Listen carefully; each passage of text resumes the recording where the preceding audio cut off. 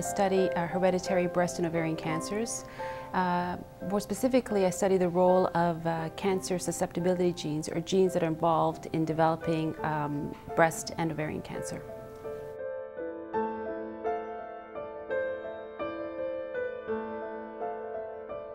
Before 1990, we knew that there were genes involved in the hereditary forms of breast and ovarian cancer. And we knew that these genes were inherited in cancer families. But we didn't know specifically what those genes were. And we were searching for them. And the importance of searching for these genes is that although they occurred in cancer families, not all women in these families inherited these specific genes. So there was a search that had gone on for many, many years to discover these genes. And two very important genes were identified. They were called BRCA1 and BRCA2.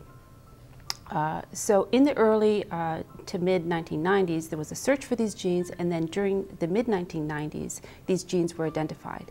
Identifying these genes allows us to identify the women who carry the mutation in these genes, which put them at increased risk for developing both breast and ovarian cancer. So now we can find the women in these families that are actually at increased risk and separate them from those that are not necessarily at increased risk. So that's the point we're at right now.